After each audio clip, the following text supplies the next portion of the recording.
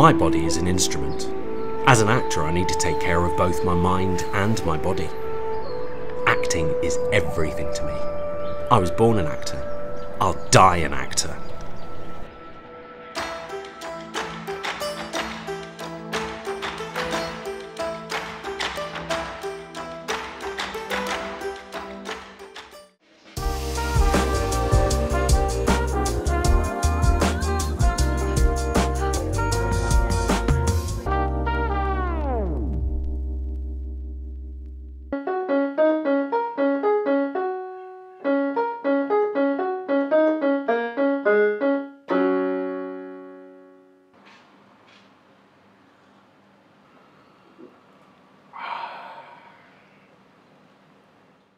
Hi, my name is Santiago. I'm originally from Killybegs in Ireland. Still got the accent. Yeah, I've been an actor all my life, really. Even before the age of 9, when I got my first job fronting those television commercials. I was the face of Desert Baby diapers in the 90s. Such fame at a young age. I mean, yeah, being a child actor reinforced my life's passion to act, to perform, to entertain. Things got a bit tough after that, though. I spent most of my teenage years in rehab. But I'm still here, still acting, right on the cusp of breaking back into the industry in a major way.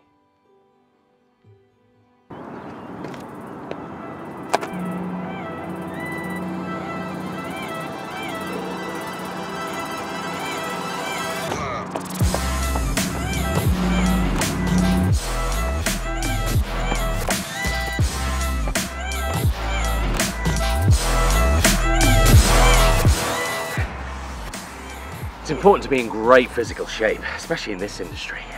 I do all my own stunts. You got to be ready, and I'm always ready.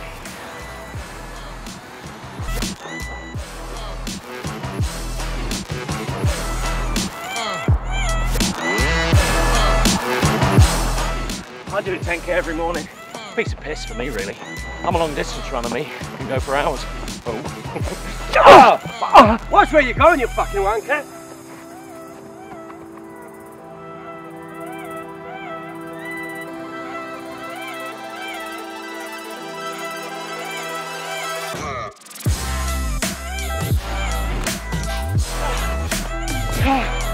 Yeah!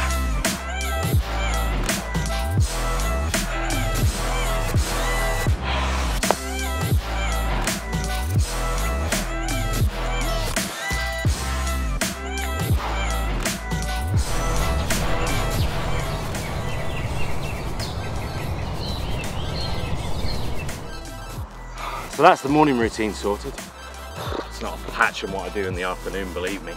Just wait till you see. Oh.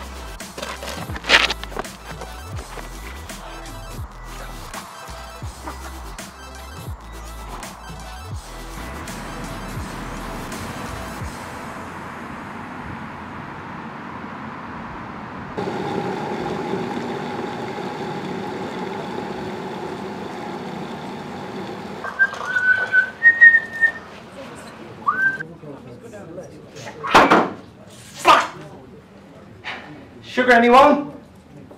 I've got sweeteners. Got any plant-based milk? Plant-based milk?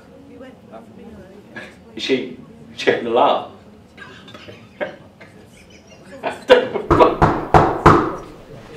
Open the door, Mr. Onions! Just keep quiet. He'll go away. Just keep quiet, right? I know you're in there. Open this door now, you fucking idiot! I'll be back with a court order and a battering ram! Dickhead.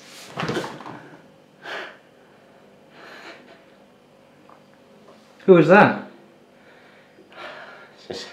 Oh, them is Jehovah's Witnesses. Very keen these days. Being a child actor is hard. I mean, it's a lot of responsibility at such a young age. I smoked a lot of weed back then, just to cope with the pressure, you know? I mean, when you're a kid, you think you're invincible. I remember when I was doing those Wet Dream commercials for Desert Baby diapers. You know, I thought, this is it. You know, this is my big break. And then it all fell apart. There was a leak. Not with the diapers, I mean, they were top quality. No, it was, well, the CEO of Desert Baby was spending a little bit too much time with the kids he had working in his sweatshop. So, that was it. I mean, people still recognise me on the street, of course. You know, I mean, I've done loads of other shit since then, but it seems to be Desert Baby is what they know me from. And they go, oh, were you that guy on the TV? I'm like, yes. And they want to have their photograph taken with me. They ask me to do the catchphrase. Yeah, you take a picture. From a toddler to your teens, Desert Baby says goodbye to wet dreams.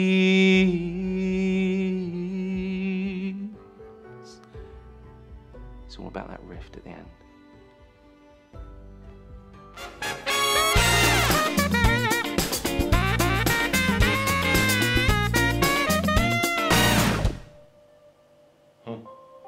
Here we go. I've always been an actor. Ever since I've been a kid, I've been doing funny voices and saying my favourite lines from my favourite movies. Red Rum, Red Rum. I remember as a kid getting in trouble with the teachers all the time for saying that. Well, I didn't care.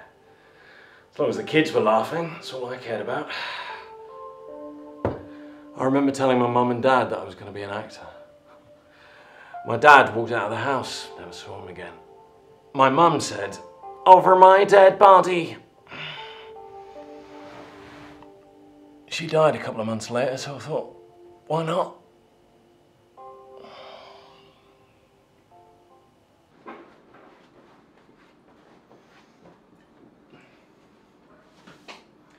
This is embarrassing.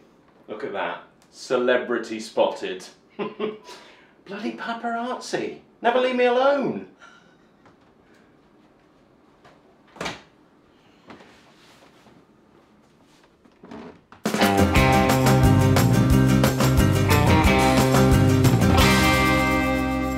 Santiago, can you tell us more about the bathroom scandal a few years ago? Oh, no. That wasn't a scandal at all. No. That was a signage issue. Yeah, because I did bring it up with the producer at the time and the company who provided the Portaloo cabins. You see, the sign was in a very dimly lit area. It was very, very small, so how was I supposed to know that it said ladies on it? So I subsequently entered the cabin and I mistook a sink for a urinal.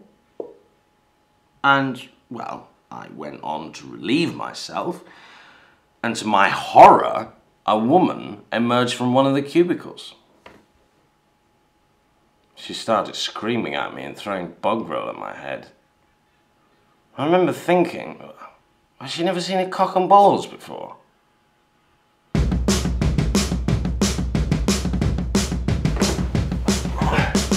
Oh, for fuck's sake!